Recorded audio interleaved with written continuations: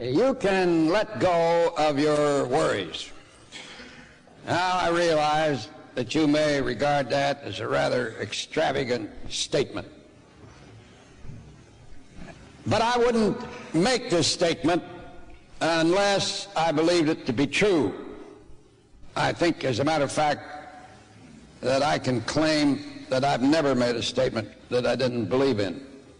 If I did, I'd have no business standing here. And you'd better believe that you can let go of your worries, because worry is one of the most deadening influences in human personality. And once or twice every year, I try to give a little talk on the subject. And I was impelled to do this by attending a luncheon one day, and across the table from me was a well-known physician, one of the greatest in this country. And he asked me the question, how often in the year do you preach a sermon against worry? And he said, note that I underscore the word against it, not on it. I said, well, doctor, I preach on it every year or so. Oh, he said, that isn't nearly enough. And he added, if I were a preacher, I would preach on it very, very often. I wouldn't overwork it, but I surely would emphasize it.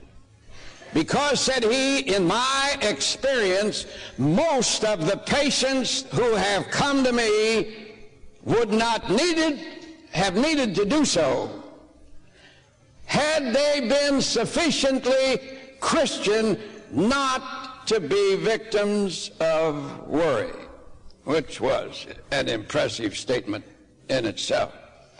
And then he added, if you were to remove from the hospital beds of this country all the people who were put there by worry, you'd have an unemployment situation in the hospitals that would be quite acute.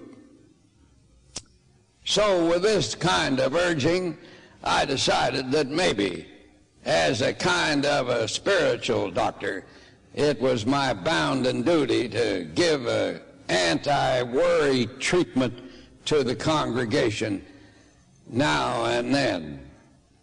Now, apparently, this has become a great national subject. Several people have sent to me a series of articles on anxiety published in the first column on the front page of the Wall Street Journal.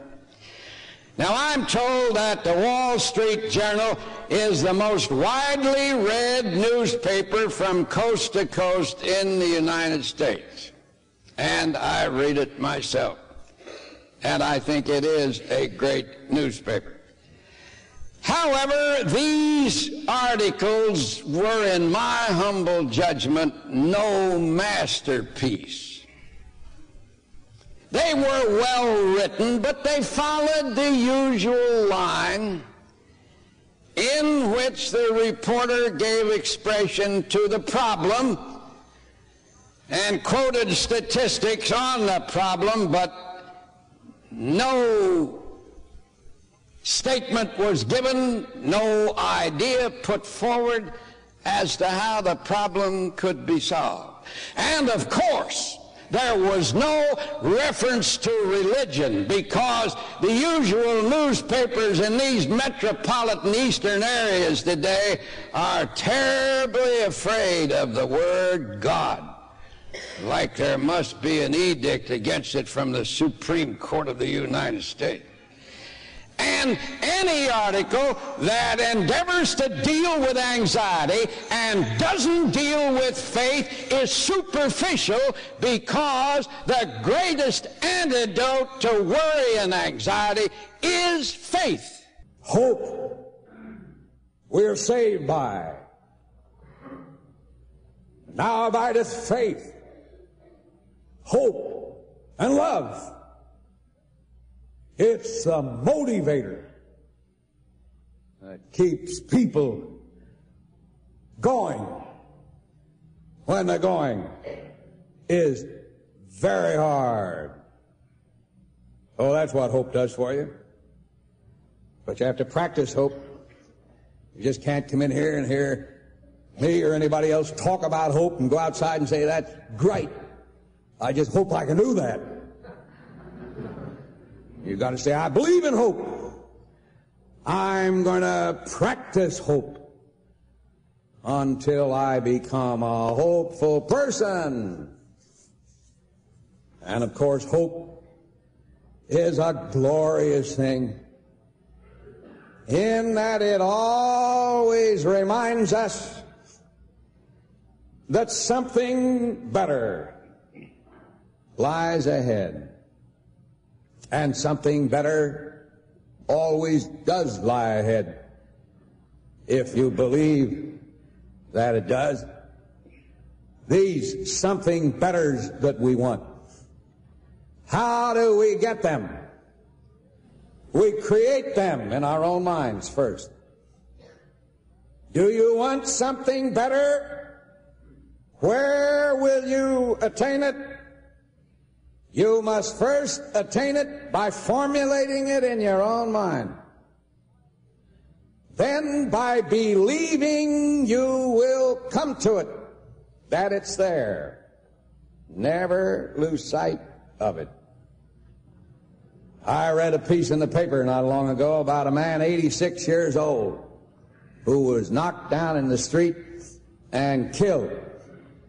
They took him to the hospital and they performed, as was required, an autopsy. The surgeon who performed the autopsy said to his colleagues, just look at this. Look at all that's wrong inside the body of this man. This man should have been dead 20 or 25 years ago. And they tell me that he was in pretty fair health and would have lived on had he not been knocked down by this automobile and killed. So they sent for the wife. And the doctor said, this was wrong with your husband, this was wrong with your husband, this was wrong with your husband. His insides weren't in very good shape. Your husband should have been dead 20 or 25 years ago. How come he didn't die when he should? Which is a kind of a scientific way of putting it. Well, the wife said, I wouldn't know why he didn't die when he should.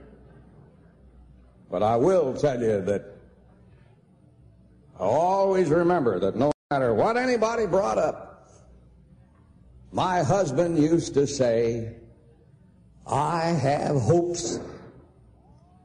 And he would always say to me, I will feel better tomorrow. Never did he go to bed at night saying, I don't feel well, and I'll feel worse tomorrow. I will feel better tomorrow. I have hopes.